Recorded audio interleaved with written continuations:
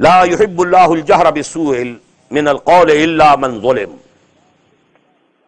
These two ayat now, following two ayat, are very important in a society. You know, in a society it often happens, somebody does some injustice to another man, some brother doing some injustice to a brother. إِنَّ الْخُلَطَاءَ لَيَبْغِي بَعْضُهُمْ عَلَى بَعْضٍ. Now, if a person has been wronged, injustice has been done to him, if he says out something loudly which is not pleasant or bad, although Allah doesn't like these things, but this person will be condoned and pardoned because he was wronged. Dukhe dil ki sada.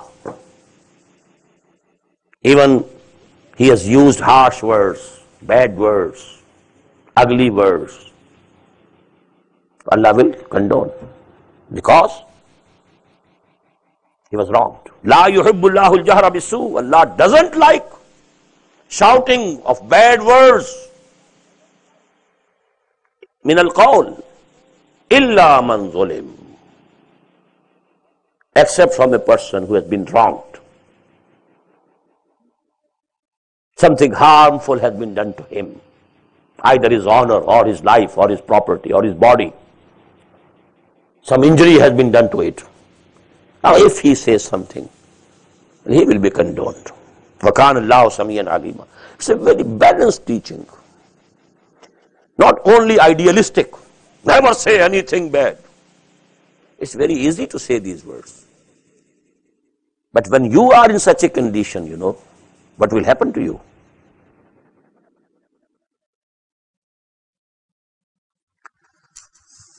Ta dile sahib dile namad be dard, hiç qawme ra khuda ruswa na kard. This honor comes to nations. Why? Because the hearts of some people who have iman in it, they feel pain, they are persecuted. Ta dile sahib dile namad be dard, hiç qawme ra khuda ruswa na kard. Don't inflict pain on any human being. Don't injure his honor or property or body. La yuhibbullahu al-jahra bis-su'i min al-qawl illa man zulim. Wa kana Allahu samian alima. Allah is ever listening, ever all-knowing. In tubdu khayran aw tufuhu wa tafu an su'in. But now this is the persuasion, targheeb. First was concession.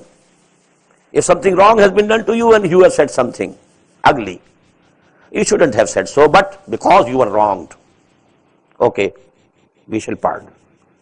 But it is better for you not to say so. وَإِن تُبْدُوا خَيْرًا أَوْ تَخْفُوا. If you do good, either openly or secretly, أَوْ تَعْفُوا عَنْ سُوءٍ. Or if you forgive something which has been done to you bad, تَعْفُوا عَنْ سُوءٍ. فَإِنَّ اللَّهَ كَانَ عَفُوًّا قَدِيرًا. So Allah is also forgiving. Don't you need His forgiveness? If you want His forgiveness, try to forgive your fellow brothers, your fellow beings. مَنْ لَا يَرْحَمْ لَا يُرْحَمْ. Al-Hadith. Who doesn't have mercy on men will not be able to get mercy from Allah. إِنَّ اللَّهَ كَانَ عَفُوًّا قَدِيرًا.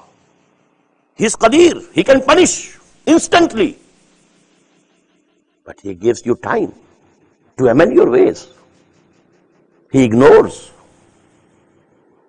Inna allazina yakfuruna. Again, three ayat are very important, very important, very important regarding a big fitna of our time.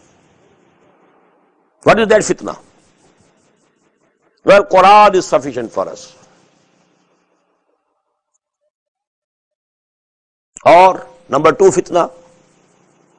Well, if anybody belonging to any religion, if he has faith in Allah and resurrection and he does good deeds, well, he will have salvation. It's no need that he must be a Muslim.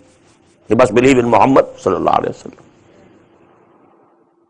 After all, he is a gentle person. He is a noble man.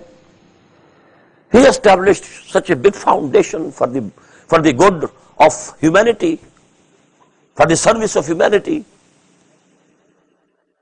All these fitnas, these 3 ayat will deal with it. Innal ladhina yakfuruna billahi wa rusulihi. Verily those who reject Allah and His apostles or messengers.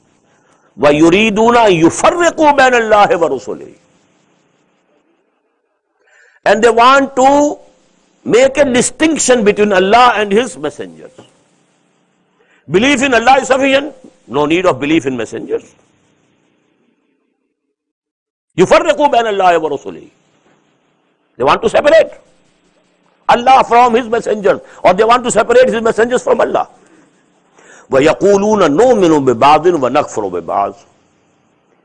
And they say we accept part of it, accept and reject the other. We accept Allah, but not the apostle. Or we accept one apostle, not the other. Both are equally wrong. وَيُرِيدُونَ أَن يَتَّخِذُوا بَيْنَ ذَلِكَ سَبِيلًا. They want to have a middle path. أُولَٰئِكَ هُمُ الْكَافِرُونَ حَقًّا. They are the unbelievers. In truth, they are unbelievers. وَأَعْتَدْنَا لِلْكَافِرِينَ عَذَابًا مُهِينًا.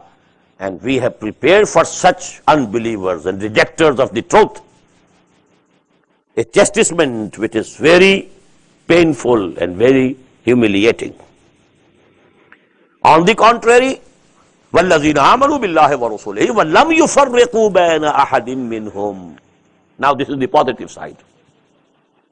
Verily those who believe in Allah and His apostles and messengers and don't make any discrimination between them, between any of them.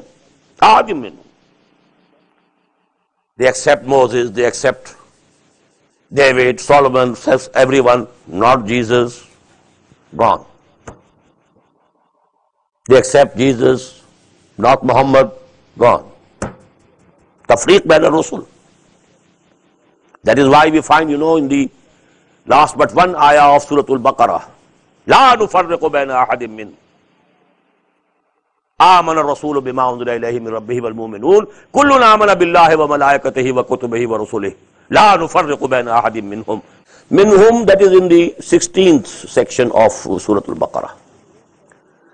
So we don't make any distinction, discrimination. We believe all the messengers of Allah.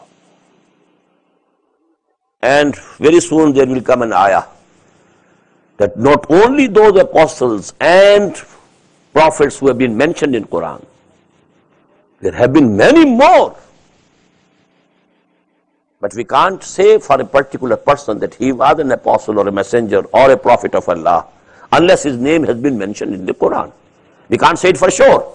But we can say it for sure that so many other apostles and prophets of Allah were sent to this world who have not been mentioned in this Quran. وَالَّذِينَ آمَنُوا بِاللَّهِ وَرَسُولِهِ وَلَمْ يُفَرِّقُوا بَيْنَ أَحَدٍ مِّنْهُمْ أُولَٰئِكَ سَوْفَ يُؤْتِيهِمْ أُجُورَهُمْ وَكَانَ اللَّهُ غَفُورًا رَحِيمًا. To these Allah will give them their reward, their due.